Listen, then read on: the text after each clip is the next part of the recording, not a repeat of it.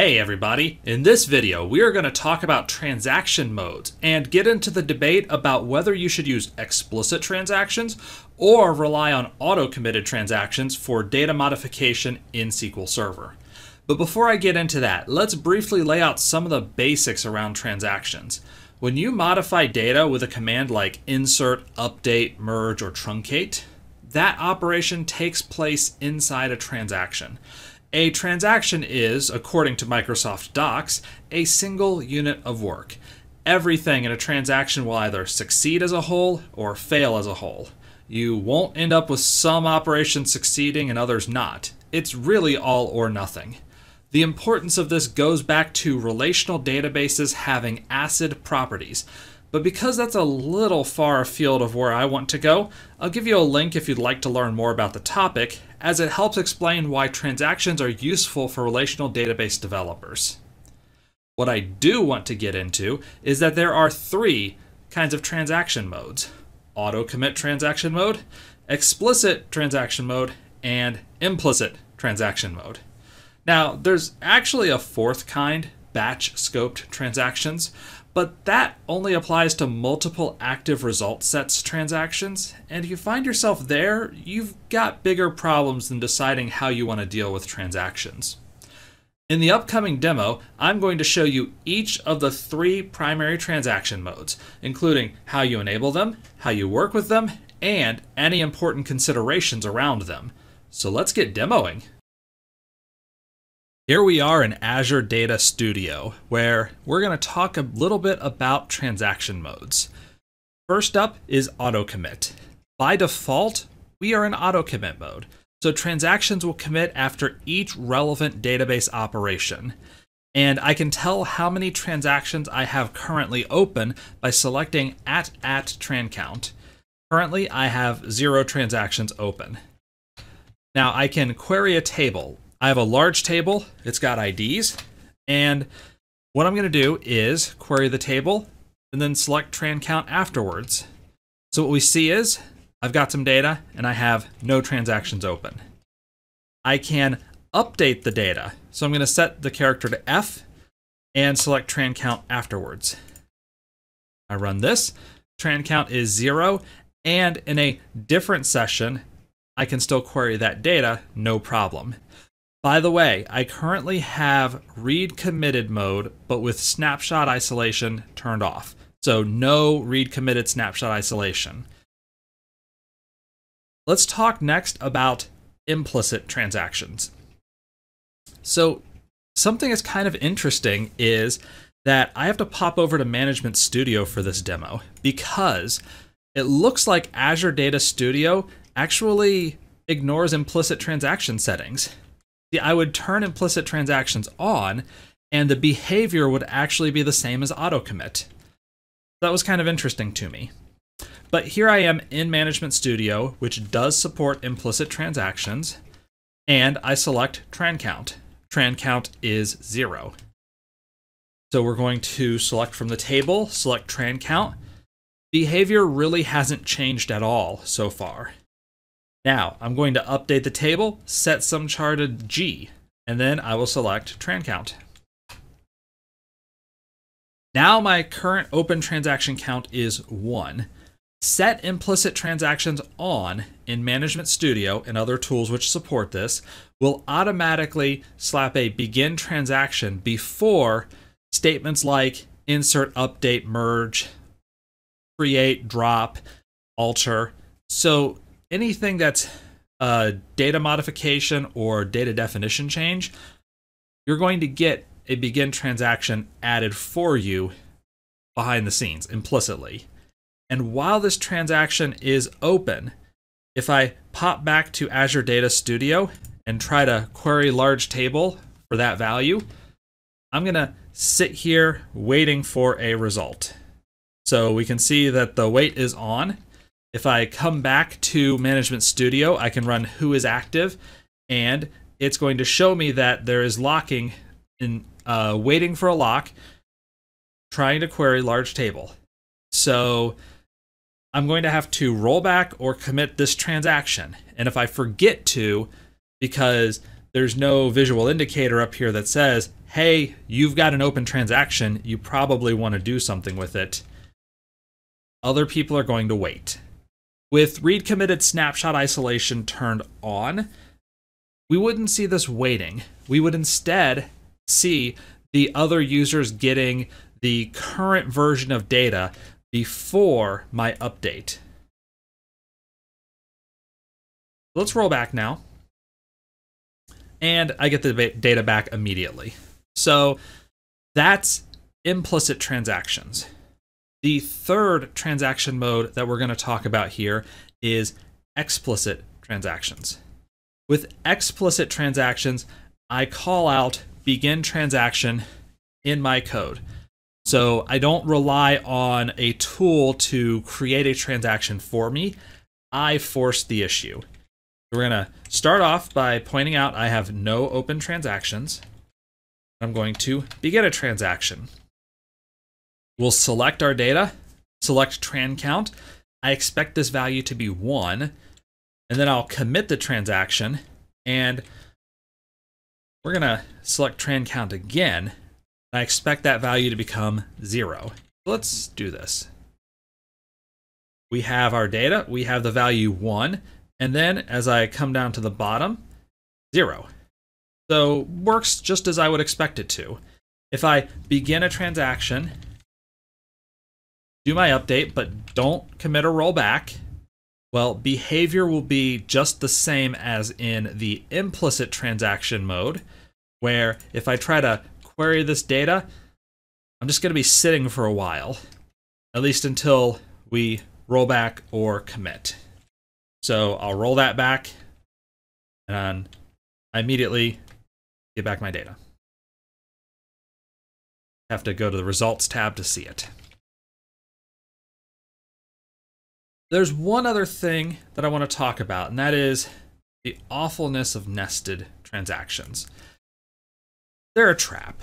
This is something which, frankly, SQL Server shouldn't have. And there's a history around it, around why they were created, but they don't serve a good purpose. Let me show you what I mean. I'm going to begin a transaction, and then we're going to set the value for this ID, 78723, to Z. Now, I want to nest this. In a new transaction, we're going to begin that and set 78724. I currently should have 2 open transactions. Here I am, I'm at 2. So far, so good. I'm going to do it again. That should be 3. Yep. And we've done all of the work we want to do. 4 transactions. Now, if I commit a transaction, well, 4 minus 1 is 3. And boom, everything is good. And then if I say, well, you know what? I didn't really want to commit that one in the middle. I'd like to roll it back, and then I'll commit the last one. So that way, only some of the stuff got committed, other stuff didn't get committed, but you know, they're nested transactions. We can handle this, right? If I roll back the transaction, and my tran count, like this says, I'm expecting 2, is actually 0. So commits decrement the tran count by 1. Rollbacks just send you back to 0. Also, we check the values that I updated. Remember, in each case, I set some char to Z. None of them are at Z. Everything rolled back. We had nested transactions, and even though we committed the inner transactions, it didn't really commit. It doesn't really commit until you get down to 0. So the fact that you hit commit a couple of times doesn't actually fix anything, doesn't actually commit anything. And as soon as you roll back once, it's all gone. So nested transactions in SQL Server, that behavior is strange. I highly recommend avoiding it.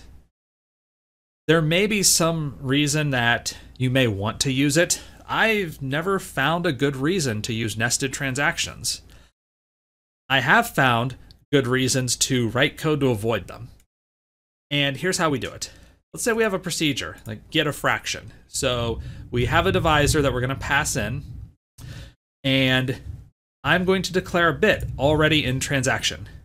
So we're going to see, do we have any transactions open? And if so, I'll set that bit flag. Otherwise, I'll set it that there was not a transaction already open, and then explicitly open it. So instead of just writing begin transaction, we paste in this block. Then we do our activity.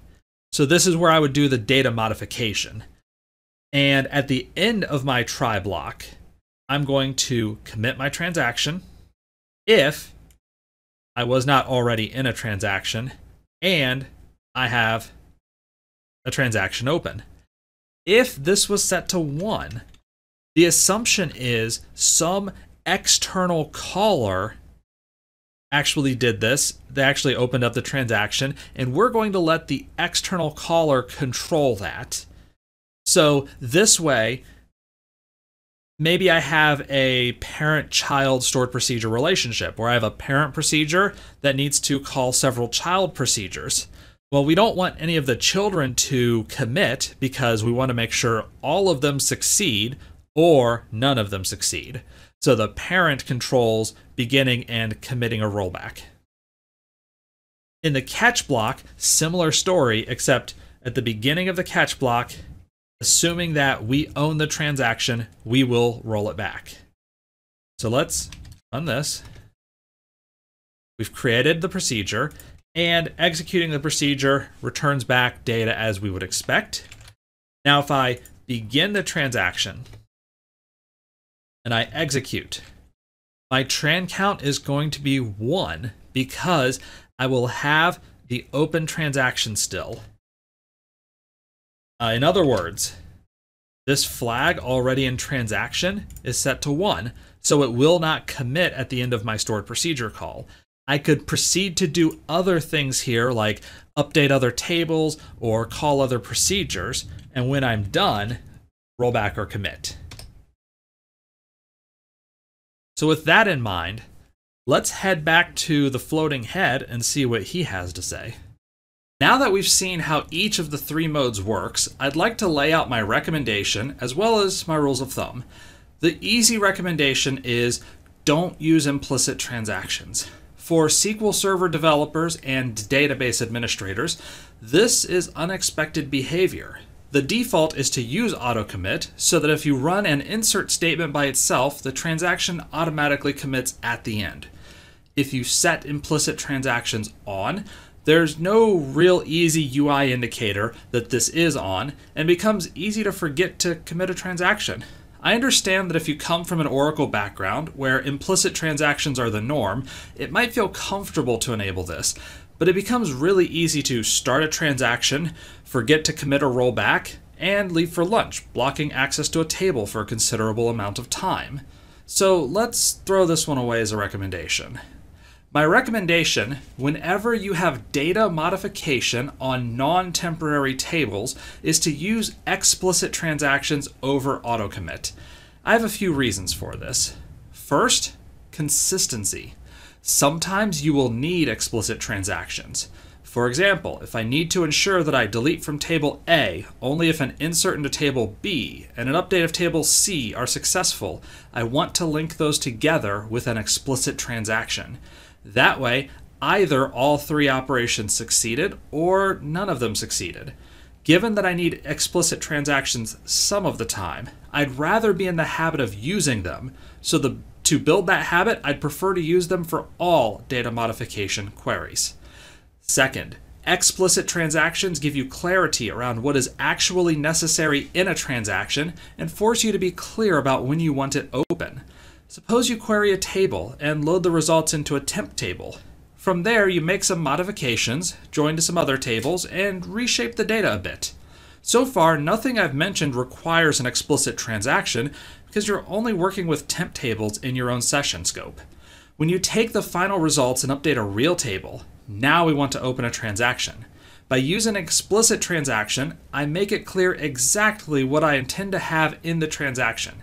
The update of a real table, but not the temp table shenanigans. Third, as an implication of the second point, explicit transactions can help you reduce the amount of time you're locking tables. You can do all of your heavy lifting in temp tables before opening the transaction, and that means you don't need to do that while locking the real table. Finally, if you use a loop, whether that be a cursor or a while statement, you can control whether you want one transaction per loop iteration or one transaction in total. That's entirely to do with whether you begin and commit the transaction outside of the loop or inside of it. Having one transaction in total can be considerably faster in some circumstances, but if you have an expensive action in the loop, you can commit after each loop iteration. This will minimize the amount of time you block any single operation waiting to access this table.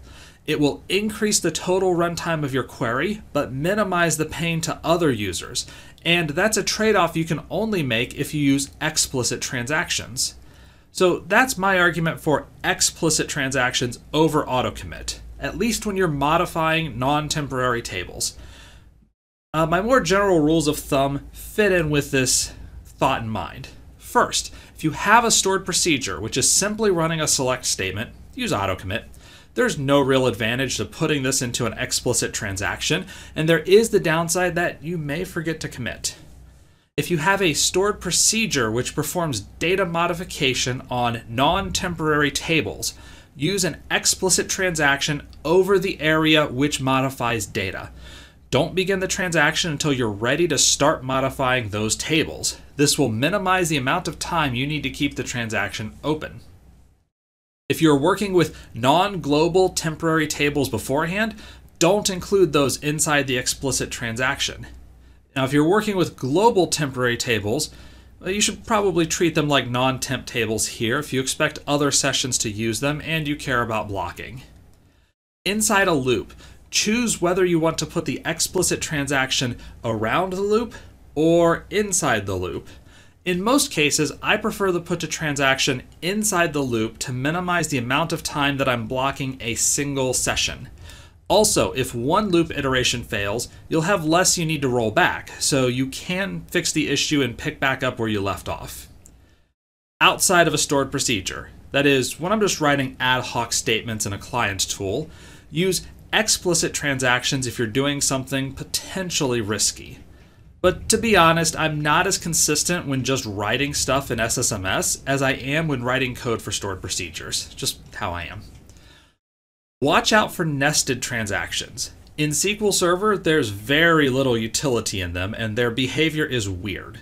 Check to see if you're in a transaction before opening one. Finally, make sure you roll back the transaction on failure. If you write code using try-catch blocks, commit at the end of the try block or roll back at the beginning of the catch. Those are my rules of thumb around transaction modes in SQL Server. Let me know what yours are by leaving them in the comments below. And until next time, take care.